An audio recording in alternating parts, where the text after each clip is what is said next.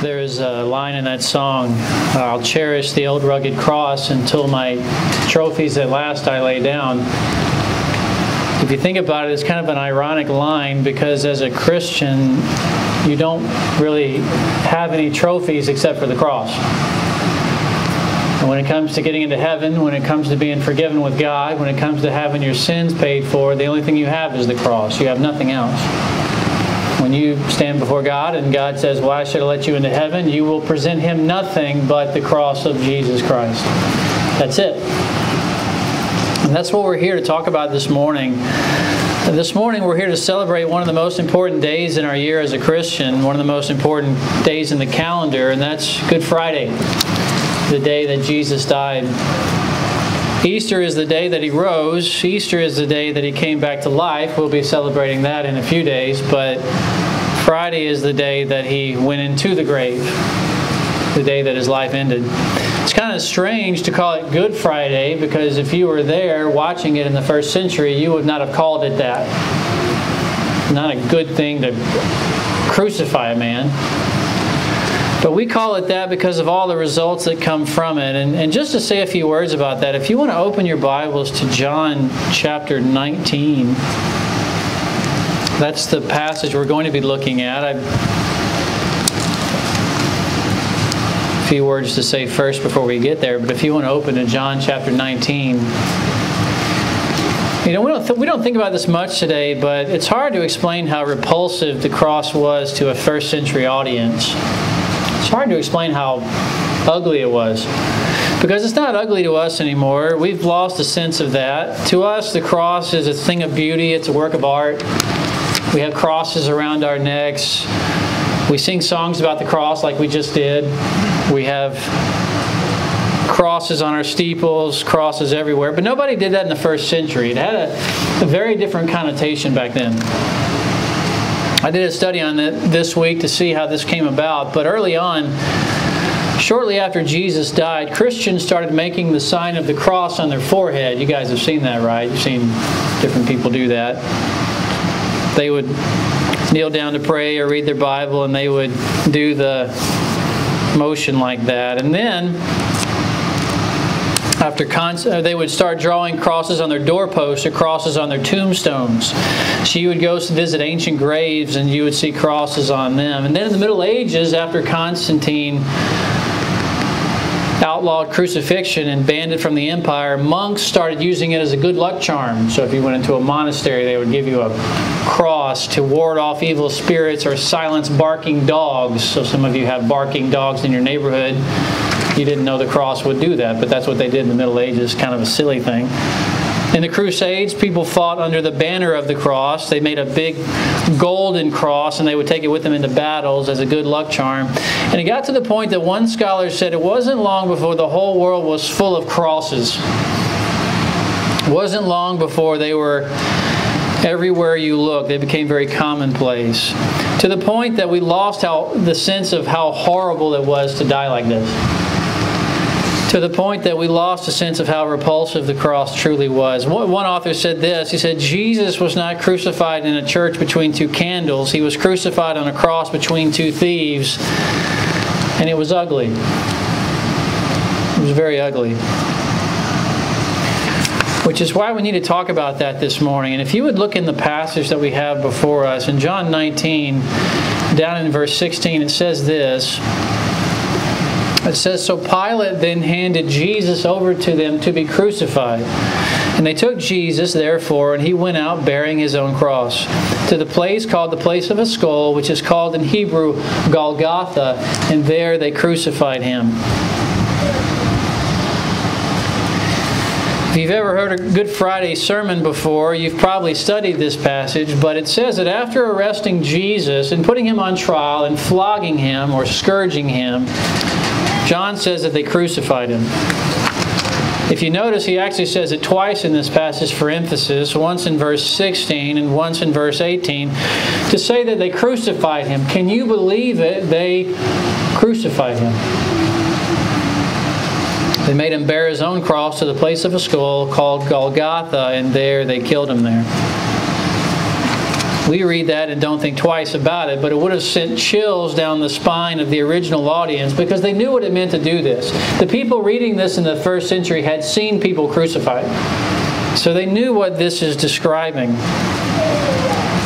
According to the Greek historian Herodotus, crucifixion was invented by the Persians in the 6th century BC to punish their enemies. Then it was picked up by Alexander the Great, and then it was perfected by the Romans. And Herodotus actually uses that term. He says it was perfected by them. In other words, the Romans made this as horrible as it could be. I read this to our church some years ago when we were going through the Gospel of John. But Alexander Methrel was a research scientist for the University of California who has written extensively on the subject of crucifixion. And he has an interesting perspective on this because he talks about the medical side of it, what it would have looked like. And so he says this, and I just want to read this to you at length. He says the victim would have carried the vertical bar of the cross, the horizontal bar of the cross called the patibulum to the place of execution. Once there, he would have been laid down on the ground and nailed to it, and the vertical beam, called the patibulum, would have been permanently set in the ground. The Romans used spikes that were 5 to 7 inches long and tapered to a sharp point, and they were driven through the wrist about an inch or two below the palm. This was a solid position that would lock the hand. If the nails had been driven through the palm, the weight would have caused the skin to tear, and he would have fallen off the cross. And it's important to understand that the nail would go through the place called the median, where the median nerve runs. This is the largest nerve going out to the hand, and it would be crushed by the nail that was pounded into it. He says, do you know the pain you feel when you hit your funny bone? That's another nerve called the ulnar nerve. It's extremely painful when you hit it. It's hard to forget. Well, imagine taking a pair of pliers and squeezing that nerve until it was crushed. That is the kind of pain you would experience on the cross. And he goes on here, and I just want to quote this to you because it's important to understand what this was like. Again, we've forgotten a sense of this. But he says the pain was unbearable. At this point, Jesus was hoisted as the cross-bearer was attached to the vertical stake, and then nails were driven through his feet. Again, the nerves in his feet would have been crushed, and there would have been a similar type of pain. The arms would immediately be stretched, probably about 6 inches in length, and both shoulders would have become dislocated. You can determine that with simple mathematical equations. And once a person is hanging in this position, crucifixion is essentially a death by suffocation. And the reason is that the stress on the muscles and diaphragm put the chest into the inhaled position. So in order to exhale, the individual must push up on his feet. In so doing, the nail would tear through the foot, eventually locking up the tarsal bones. You would have to rub against that bone over and over again to stay alive. And this would go on until complete exhaustion would take over and the person would eventually suffocate. It was a horrible way to die. It may have been the worst form of death ever invented. In fact, it was so bad that they had to invent a new word to describe it. It's the word excrucio. It means out of the cross. You guys have had excruciating pain before, pain that was too bad for words. That's where the word comes from. The cross was so terrible that they had to actually invent a word to describe it, excruciating. And you would hang there for days. There are accounts of men hanging there for a week or so before they eventually died. And the question that comes to my mind anyway as I hear about that is, well, what was it like if you were there? What would it be like to witness someone die this way? That's what John talks about in his gospel. In his account of the crucifixion, John doesn't say much about the cross itself because it's already been talked about in Matthew, Mark, and Luke. So what John focuses on is the reaction of the people that were watching this. He focuses on the people themselves, and he asks the question, what did they do with this? Did they believe in Jesus as the Messiah? Did they believe in Him as the Son of God? The Gospel of John was written so that you may believe, and so that's the question in John's mind. How did the people respond to that? And to answer that this morning, we're going to talk about 3 responses to the cross from the people who were actually there. So if you're taking notes, that's our outline for this morning. If your hands are cold, taking notes is a wonderful way to keep your hands warm, just to say. But 3 responses to the cross from those who are actually there. And we're going to tie this into our lives today, because I want us to think about how do we respond to the cross? How do we react to that this morning? You know, at this point in the gospel, Jesus has been betrayed and arrested and put on trial. He's been flogged and forced to wear a crown of thorns and a purple robe. The whole drama is played out to the point that now he's about to be executed. Now he's about to be killed. And how do the people respond to that? Let's talk about 3 responses. The first one is his enemies. The first group of people that respond to the cross in John's gospel are his enemies, or the soldiers who were crucifying him. In order to crucify a man in the first century, you had to have soldiers. You had to have professionals do it for you because it was too messy and intricate of a process. You had to have some hired thugs. And verse 23 describes them this way. By the way, this shows you how different their world was from ours, because our soldiers don't do this. But if you look in verse 23, it describes these guys this way. And it says, "Then the soldiers, when they had crucified Jesus, took his outer garments and made 4 parts, a part to every soldier, and also the tunic. Now the tunic was seamless, woven in one piece. And so they said to one another, 'Let us not tear it, but cast lots for it to decide whose it shall be.' This was to fulfill the scripture, 'They divided my outer garments among them, and for my clothing they cast lots.' Therefore the soldiers did these things."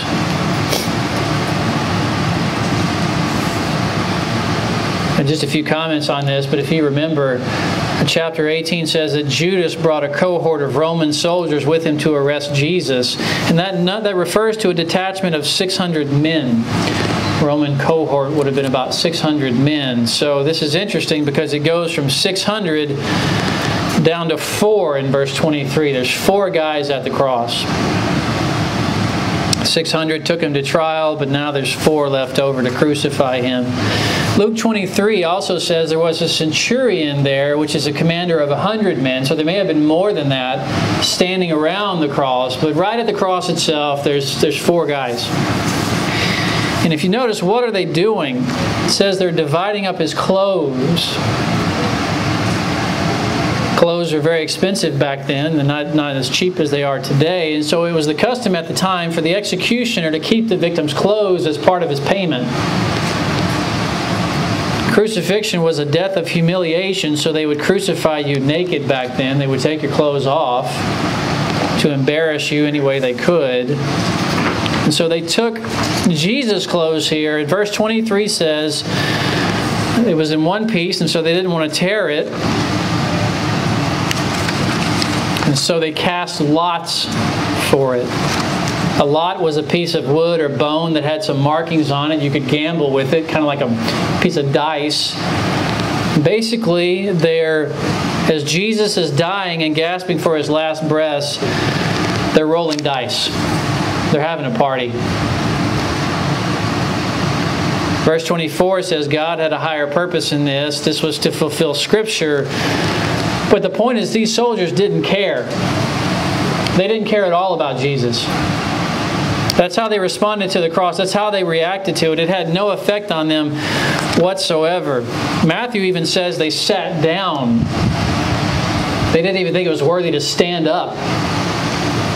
Jesus was just another death to them. They'd seen men crucified before, so he was just another victim. And I wonder if there's anyone here today who feels the same way about the cross. If this is just another story to you, if this is just another death. It's a sad story, very sad, very tragic, but it's nothing more to you. You hear all this talk about the cross and you say, that's nice, but when do we get to eat? You hear all this talk about death and the pain and the humiliation, and you say, well, I've heard that before. When do I get to have dinner? Some of you may be apathetic, and the word apathetic means you have no pathos, you have no emotion to this. very dangerous thing to grow up in church or to be in church every day, because the church is full of people. It's full of apathetic Christians. Because these stories don't impact us anymore. You talk to some professing Christians about sports and they get excited. You talk to them about politics and they get worked up. You talk to them about the government and the restrictions and all this, and they have all this reaction, but you talk about the cross and you get nothing.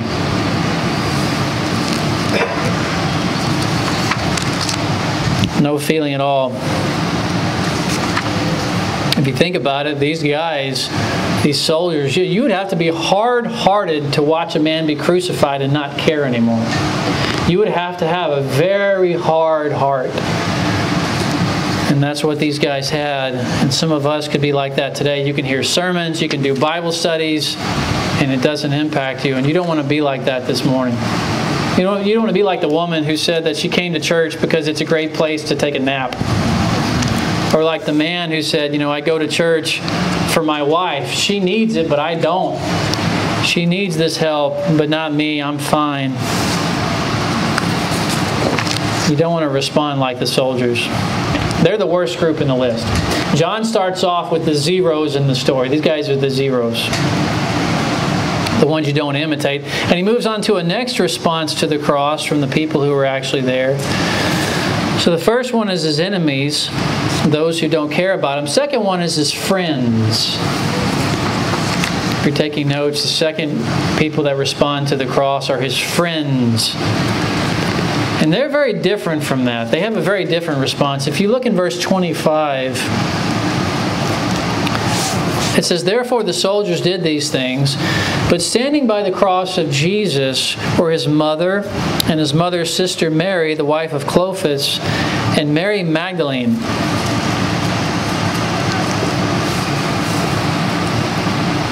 This passage starts off with the word "but" to make a contrast here. It says, "Therefore the soldiers did these things."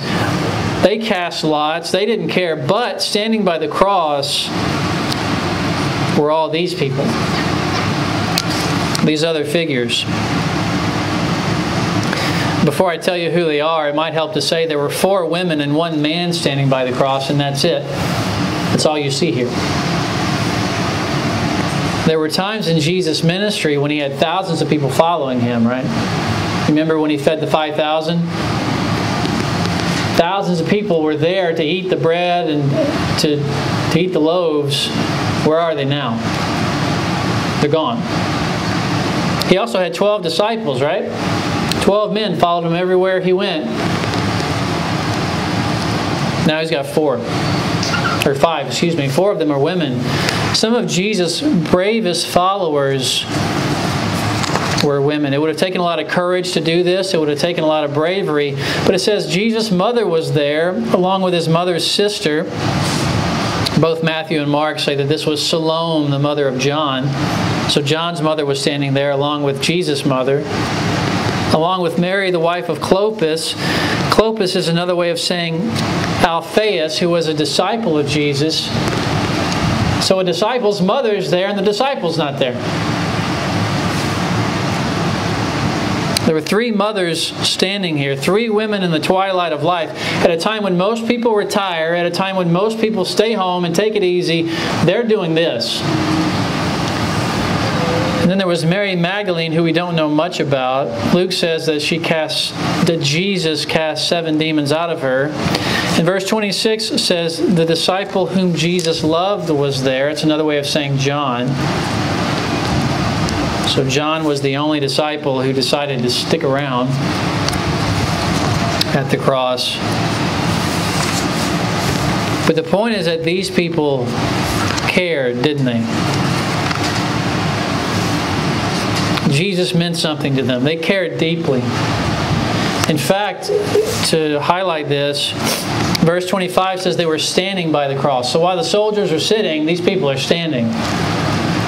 While the soldiers did nothing, they're just gambling and messing around, these people tried to help. A crucified person would hang 3 feet off the ground, so their feet would be 3 feet off the ground, which means that if you're standing, you could reach out and touch them. If you're standing, you could reach out and support them that way. may not be able to do much, but you could do something. Standing is also in the continuous tense in Greek, which means this is ongoing. They were continually doing this. They kept standing through the whole thing. As long as Jesus hung on the cross, these people were there. Which means that what He went through, they went through. What He experienced, they experienced in part.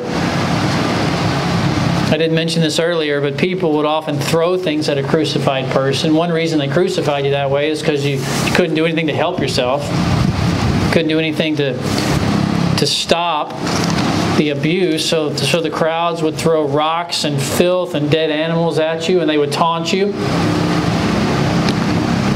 Matthew 27, verse 42 says that they taunted Jesus by saying, He saved others, but He cannot save Himself. But these people standing around the cross felt that and heard all of it. They experienced it with Him. Probably got hit by some of the flying objects. Their names probably got noticed by the authorities because Jesus is being crucified by the government of Rome.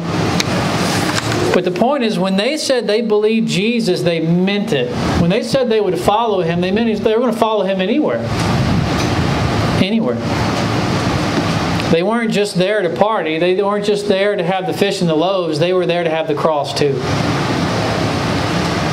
It's been said there are three types of believers in the church. There are true believers, there are unbelievers, and then there are make-believers.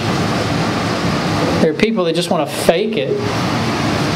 These people weren't doing that. They weren't faking it at all. It's also been said that a hypocrite is a Christian until it costs them something. This cost these people everything. These are the people you want to imitate. These are the people you want to copy in your life. Listen, you guys aren't sitting in a tent this morning and freezing to death because this doesn't mean something to you. You're not out here in such an uncomfortable place because you don't care. You guys care. That's why you're here. This is the kind of group you want to be. These are the kind of people that their Christianity lasts during a pandemic. Amen?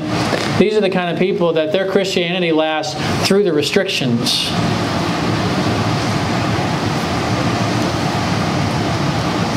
They don't give it up. In Luke 9, Jesus made a very telling statement about this. But in Luke 9, verse 23, He said, "If anyone wishes to come after me, he must deny himself and take up his cross daily." And the reason He said you must take up your cross is because He's going to take it up and you got to take it up too. He's going to march to the cross. You have to march with Him. You can't stop halfway. You can't stop when it gets uncomfortable. And this brings us to one more group of people that were at the cross with Jesus. Just to review some of these other ones, we've seen the response of the soldiers or Jesus' enemies and how they didn't care. They just gambled and cast lots for His clothes. And then we've seen the response of His friends, 4 women and 1 man.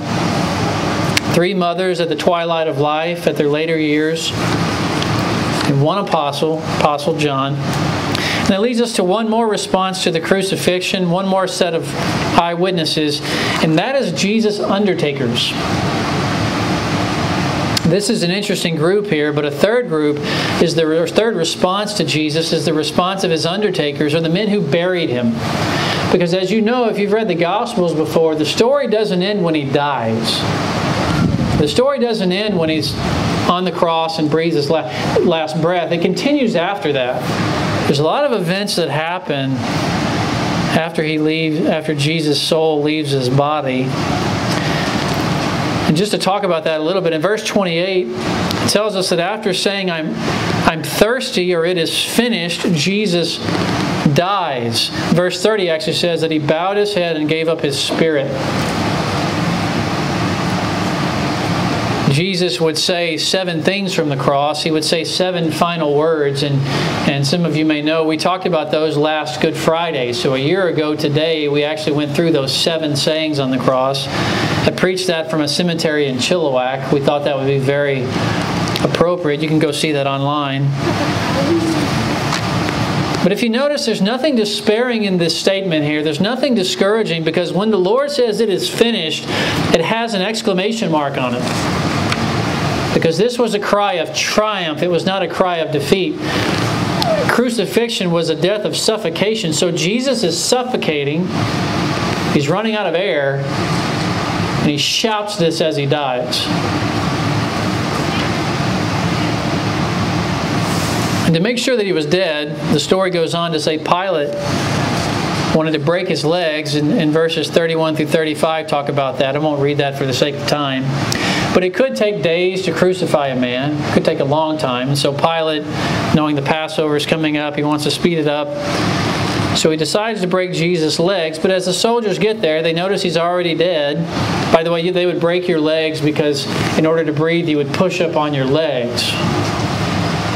So if they broke your leg bones right at the shin area, couldn't do that anymore. You would just suffocate and die. And so the soldiers go to do that, and they see that he's already dead. But to make sure, verse 33 says that they pierced his side with a spear. He would have been up on the cross, hanging up here, and so the spear would have come at an angle this way.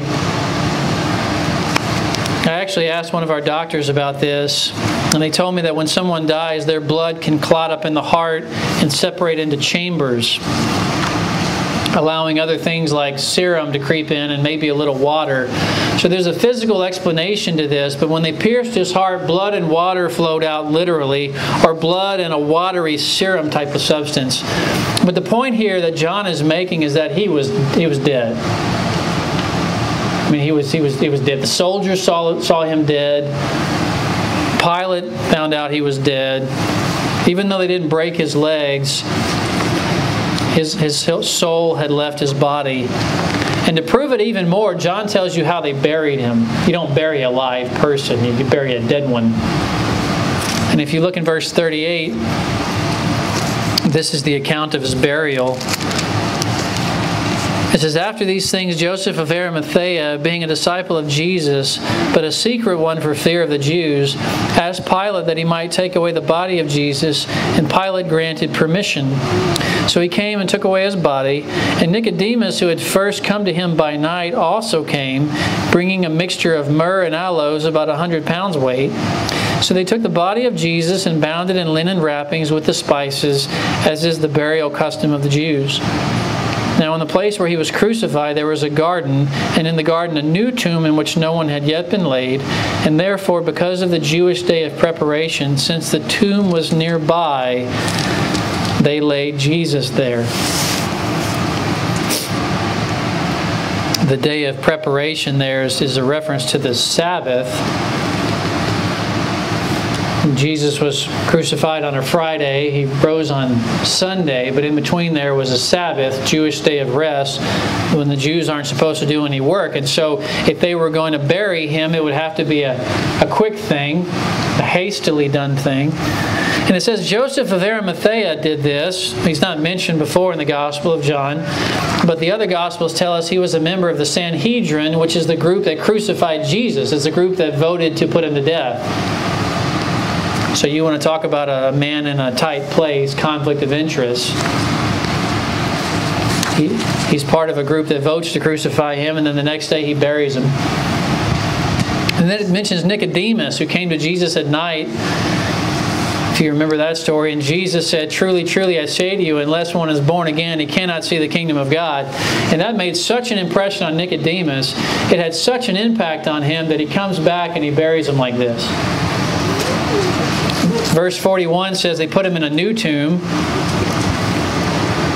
Crucified people were typically thrown into mass graves at the time, or they were burned in the valley of Gehenna. So the two men that were crucified next to Jesus would have been tossed out and forgotten like trash. But Jesus was buried like this. And in the whole history of crucifixion, Jesus was probably the only person that was ever crucified and buried in a brand new tomb. You didn't do that. Oftentimes the crucified person, their body was left on the cross to rot and be eaten by vultures. Verse 39 also says Nicodemus brought a mixture of myrrh and aloes, about 100 pounds weight.